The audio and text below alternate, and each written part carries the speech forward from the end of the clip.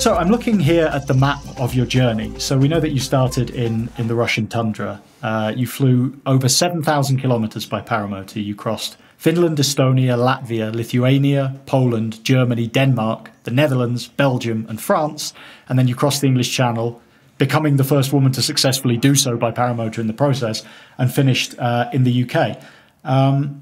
For those who don't really know, and I count myself as one of them, what exactly is a paramotor? How does this work? How far do people routinely fly on paramotors? And how do you secure safety, security, all of these different things? Because as you pointed out, you're flying over vast tundra landscapes full of polar bears and hunters and all these things. How does that work?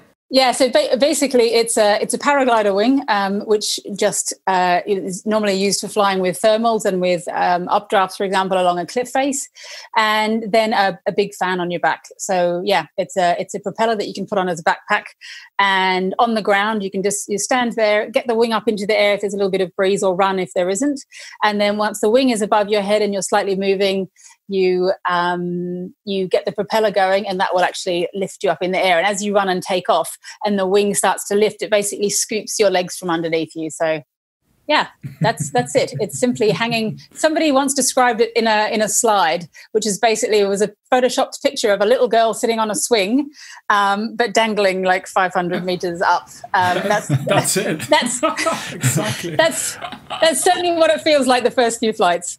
A swing with added jeopardy. I'm looking at some footage here of you flying this paramotor, and it's really quite remarkable. I mean, I've been paragliding a couple of times, and you go up and you stay in the air for 15, 20 minutes, and it's all very leisurely. And here you are flying over cliff faces, tundra landscapes, forests, all these things. You flew over 7,000 kilometers. How far do people routinely fly in paramotors? Much shorter journeys, I would imagine.